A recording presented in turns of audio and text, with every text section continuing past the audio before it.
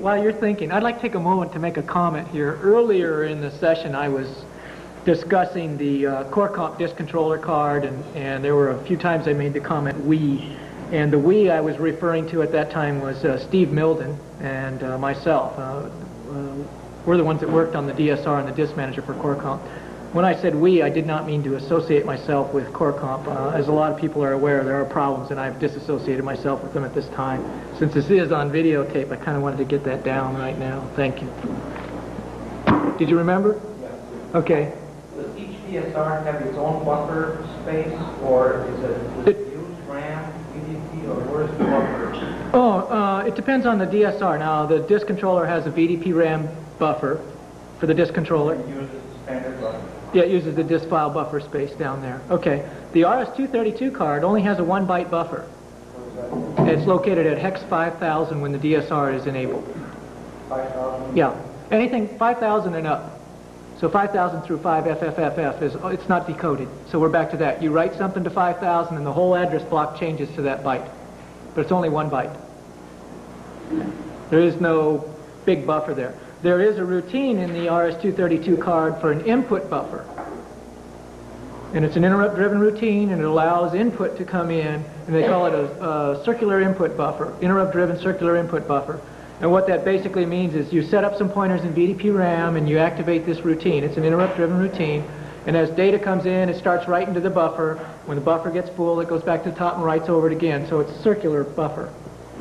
Now, where do we find information on the DSR with this actual DSR? As far as source code, or? Well, source code or anything. We're looking into we've been talking with TI on certain things, and it looks like that they're going to allow us to do a few things that I didn't think they'd ever allow. So we're looking at what we can do to release more information than just the memory maps that we've been releasing. Well, you could dump it, move it into expansion RAM with debugs. Uh-huh. And actually, I have disassembled it, but it's kind of... Right. Now, the next issue of the newsletter, which should be out in the mail Friday, has a memory map of the RS-232 card, and it shows where this circular input buffer starts, the routine for it starts. Basically, if you know what a DSR header looks like from that 1/4 program that we put out that brings up all the DSR headers and points to the application interrupt routine, pull the interrupt routine start address out of there, and that's the start of that routine. Okay? And that'll show you where that buffer is then. See, now you have to set that up. You can set that up. Yeah, 4th it's easier. Yes. Some of the bigger systems I work with, they've added cache memory and reading enhanced things. Does that offer any possibilities of easing up our system at all? Well, there's a cache memory per se, like on the Winchester disk, was at 4K. And I think MyArc on their disk controller card has, I don't know, is it 1K or 2K? Does anybody know for sure? I'm not sure. I think it's 2K of buffer out there for its use on their regular floppy disk, double-sided, double-density disk controller card. The Core Comp card does not have, it only has 64 nibbles, 32 bytes, and it's not really for your use at all. It's just for our use, is what it was. We put it out there so that we can make the card compatible with Pascal. But as far as, basically, that is mainly used for I/O. Okay, so it would be as a print spooler, which I understand that, who is it, MyArc that just came out with the 128K card with a print spooler in it? And, or you're going to use it for input from the disk drive just to hold something so you don't have to keep activating your drive in order to go out and read the next sector or read the next record in a file. That's what that's used for. So you would have to modify the DSR or buy a card that has a DSR with a buffer on it already, such as the MyArc card. Okay. And it does improve performance a little bit, yes. You want to go on the other question? Okay. Well, repeat your first question. How does one read and write to sector header? Well, yeah, I believe he's referring to how does one read and write a sector. And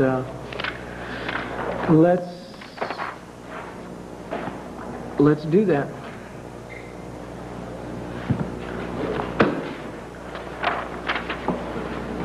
Write a flash. Okay. Write a flash. Yeah. Oh, okay, it's got a green flash. All right. I wonder which one works better, yellow? Is yellow or white better for you, Fred? Yellow. Good. All right. Now, let's think about this for a second, how to get started here.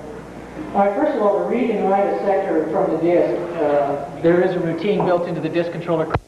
There are a number of subroutines built into the disk controller card, and this is one of them.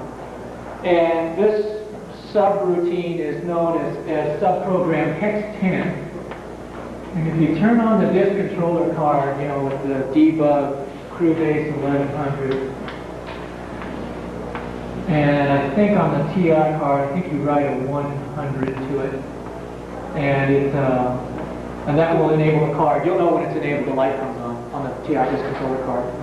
At the top of the card, you'll find a standard DSR header up there, and it's on the standard DSR header, which I did once in the newsletter. But let's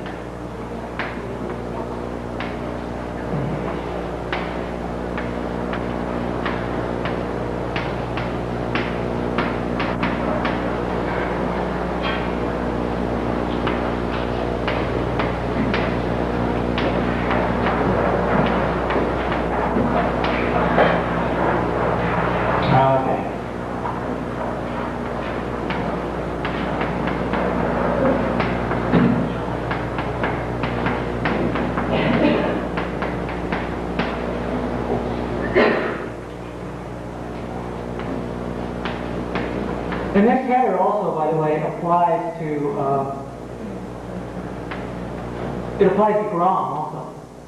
It's the same format. Now let's look at the disk controller. Yeah, it's not going to work. We'll cross them out, erase them.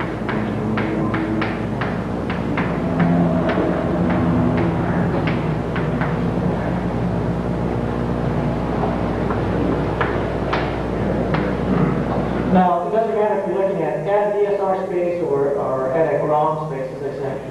And these addresses, which I'll talk about in a second, apply in both cases, but they're not used in both cases. I'll explain that.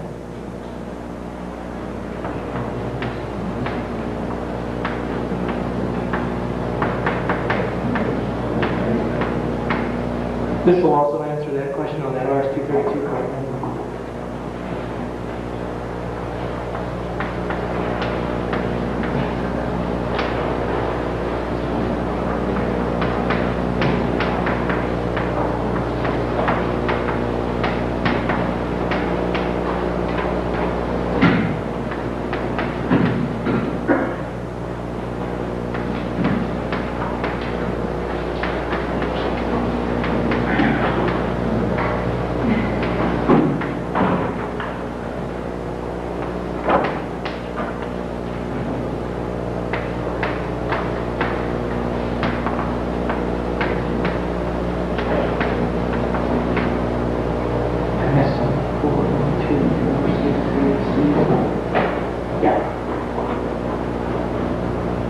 Squeeze one in down here.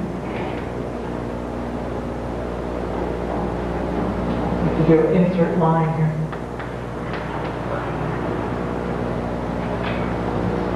Just like a computer. Erase this one. Down.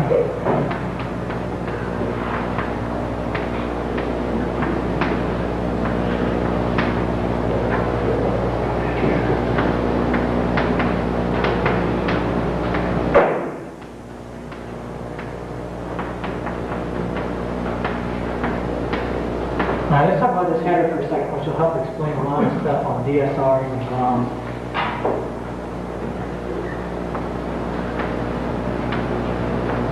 Alright, so from debug, if you type in C and then 1100 and enable it, I believe it's